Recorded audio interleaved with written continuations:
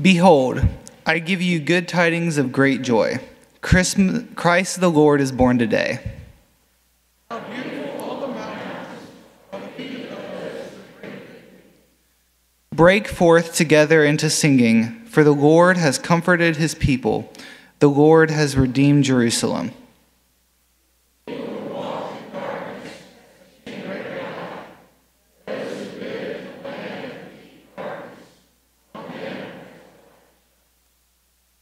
The prophet's promises are made flesh before the eyes of all the nations.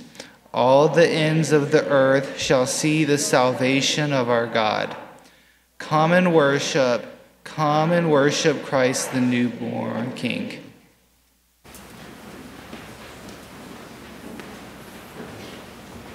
Good morning and Happy New Year. Would you stand as we sing hymn number 126 and join in Angels from Realms of Glory.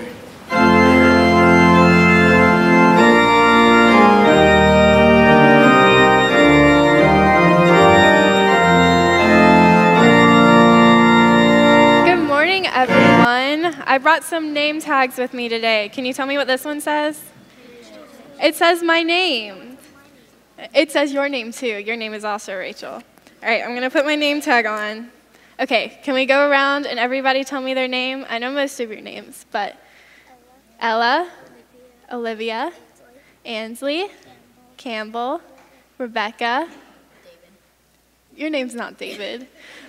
There's Benjamin and John, Rachel, Preston, Abby, Anna,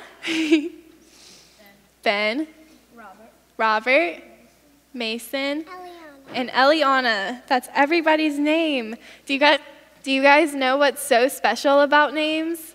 We all have one. And they're all different except for me and Rachel. But also, everybody in this room and everybody all around the world also has the same name. And it's the name that God gives us. Do you guys know what that name is?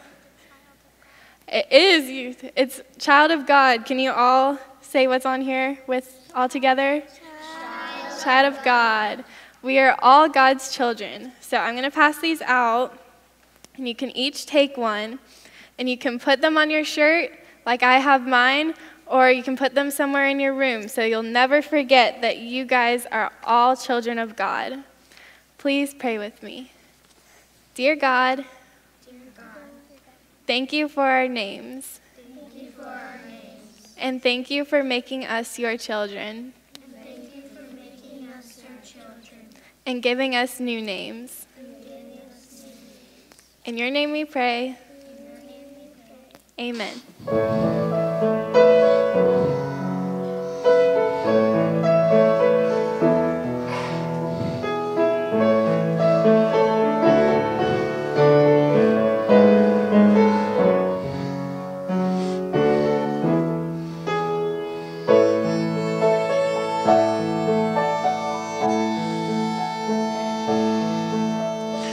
Tears are falling, hearts are breaking, how we need to hear from God. You've been promised, we've been waiting. Welcome, Holy Child. Welcome, Holy Child.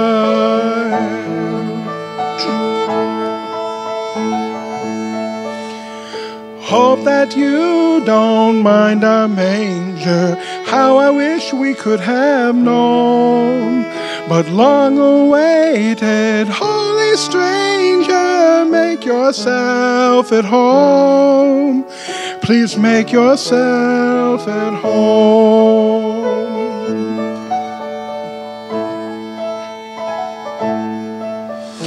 Bring your peace into our violence. Bid our hungry souls be filled. Word now breaking, heaven's silence. Welcome to our world.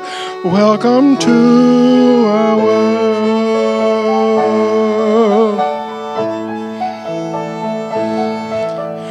Fragile fingers sent to heal us. Tender brow prepared for thorn. tiny heart whose blood will save us. Unto us is born, unto us is born.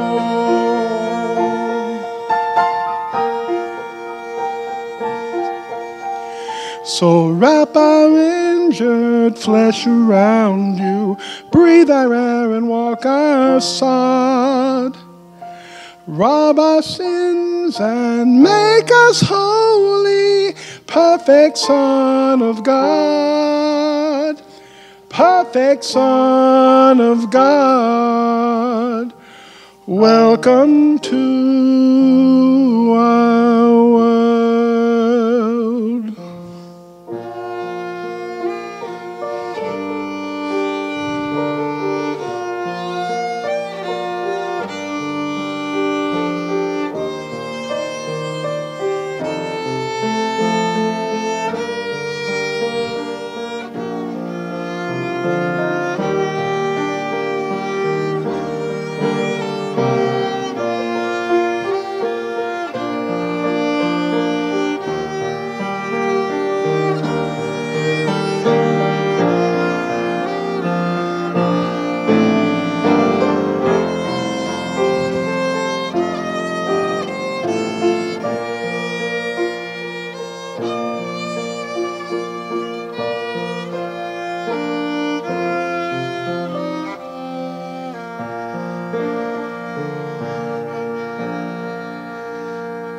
Our scripture reading today comes from the Old Testament, the book of Isaiah.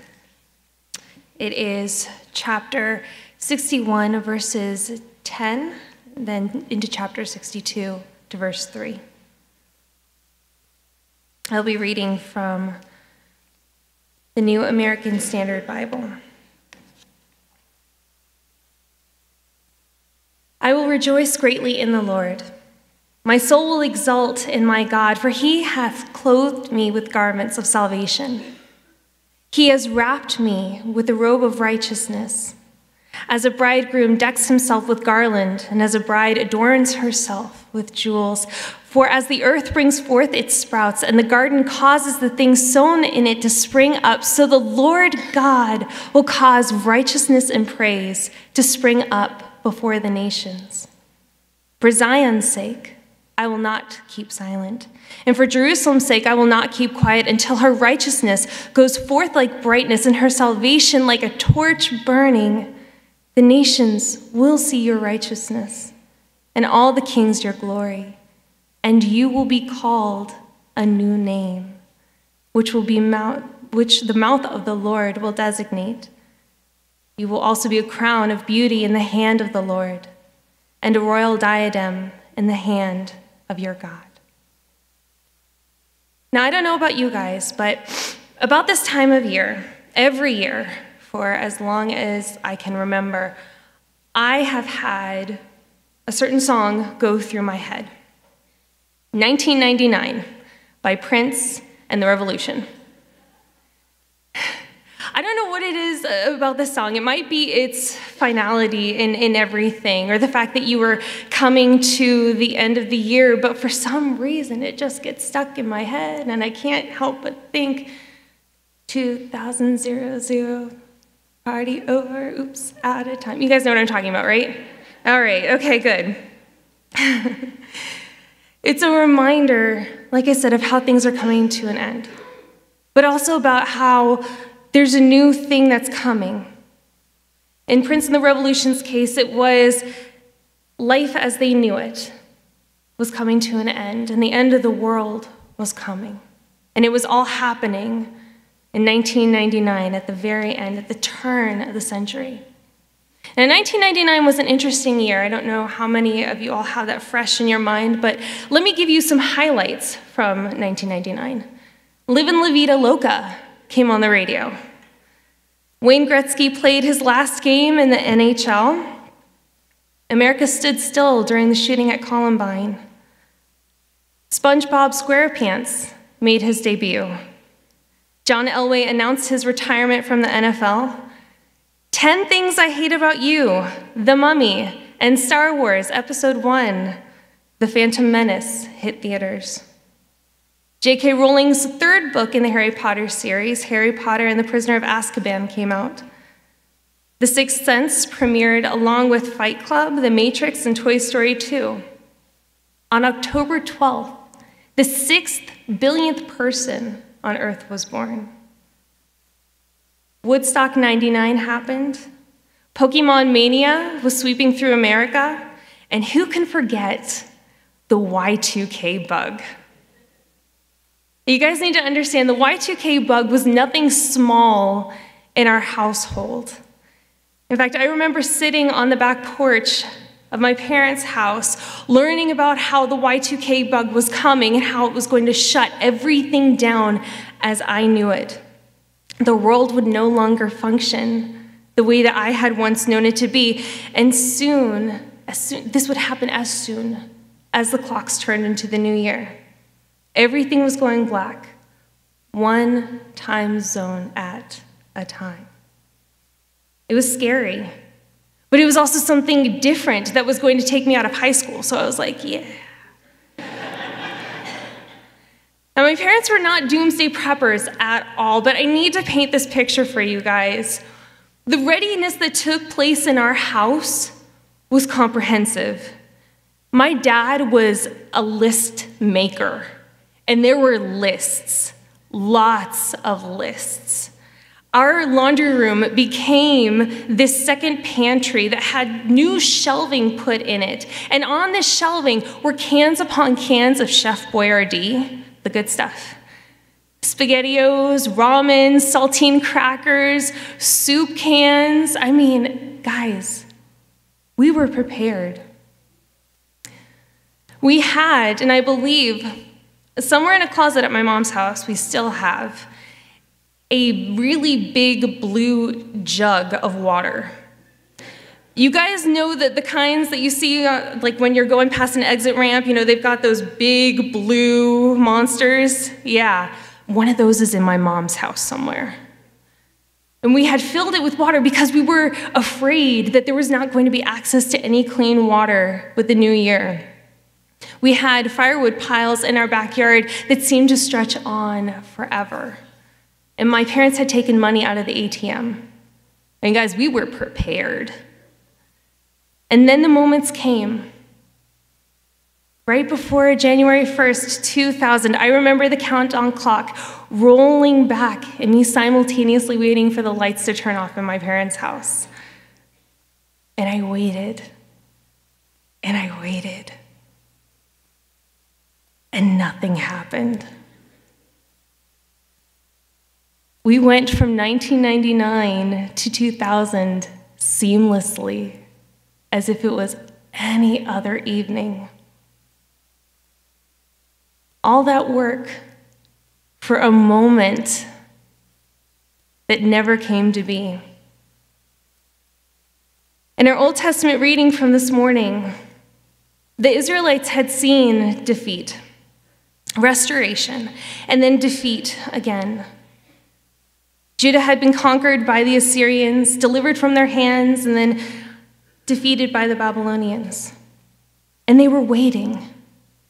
But the kind of waiting that they were doing was for complete restoration.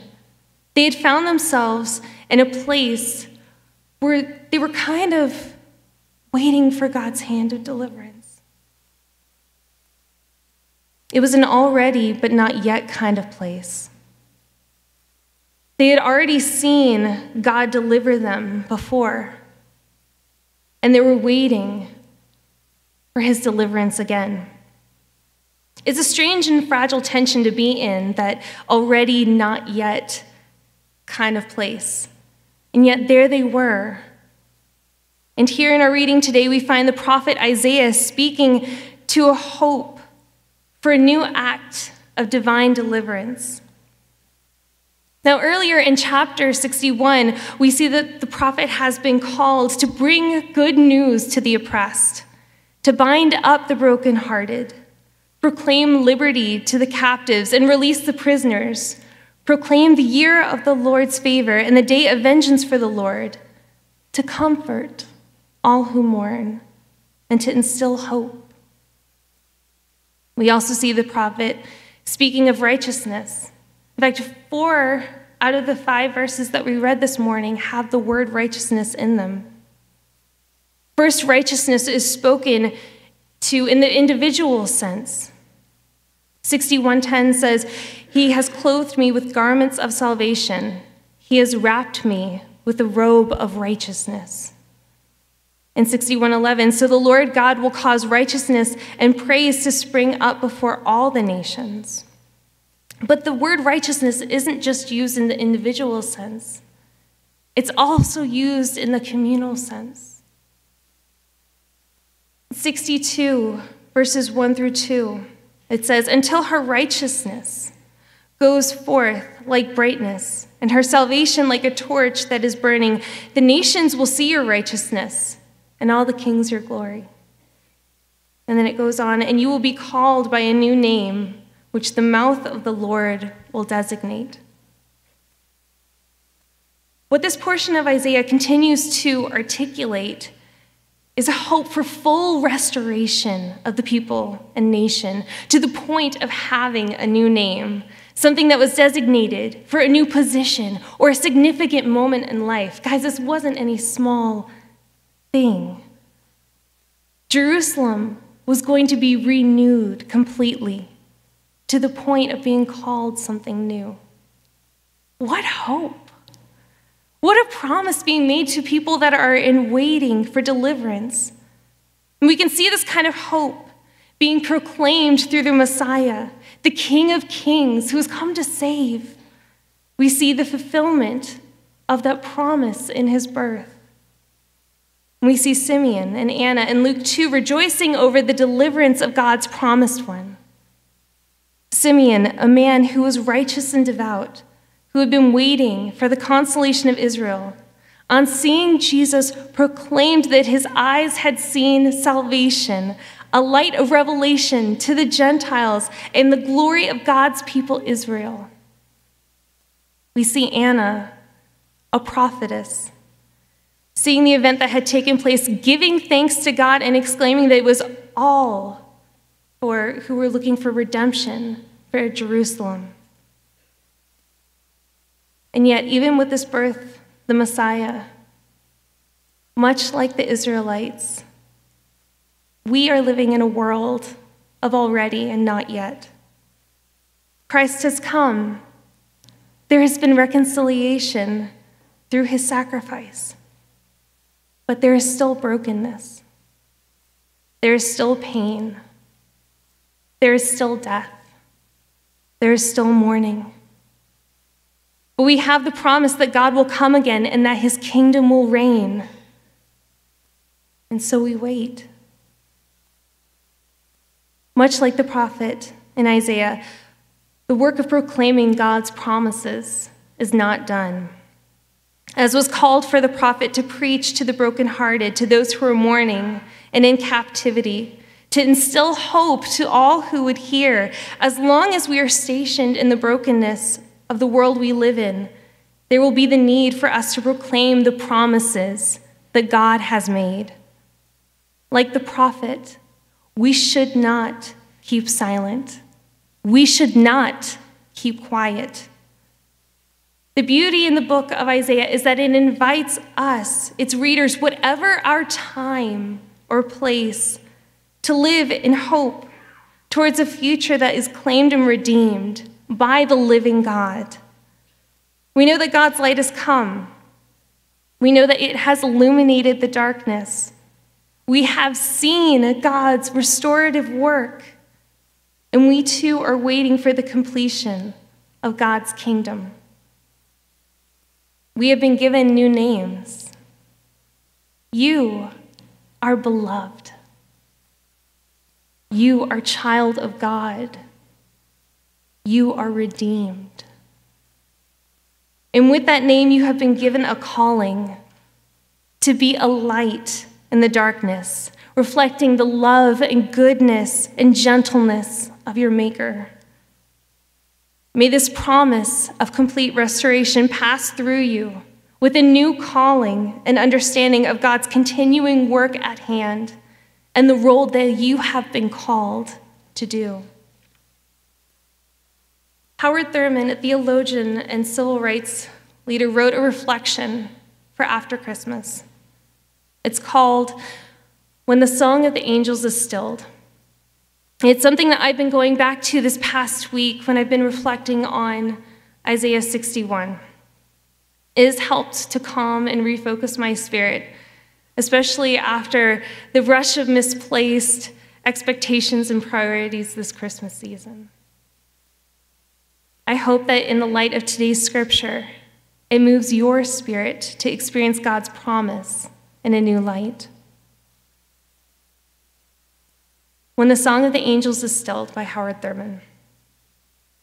When the song of the angels is stilled, when the star in the sky is gone, when the kings and princes are home, when the shepherds are back with their flocks, the work of Christmas begins.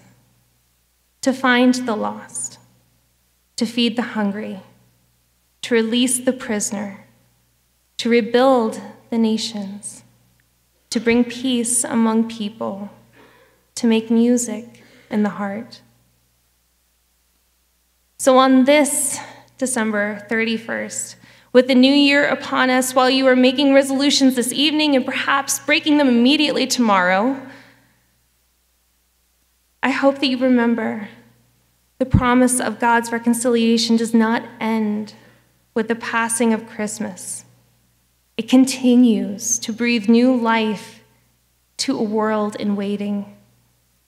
And while I don't want to encourage you to go out to your local grocery store and buy all the dry goods and canned goods that you can, I do wish you the very happiest of New Year's. May God continue to shed his light on you and remind you of his calling for you to proclaim his work. And may he bless you and your family in the upcoming year. Our hymn of response and invitation is 143. If you have a decision that you would like to make, I would encourage you to come forward to meet me at the front. Would you please stand?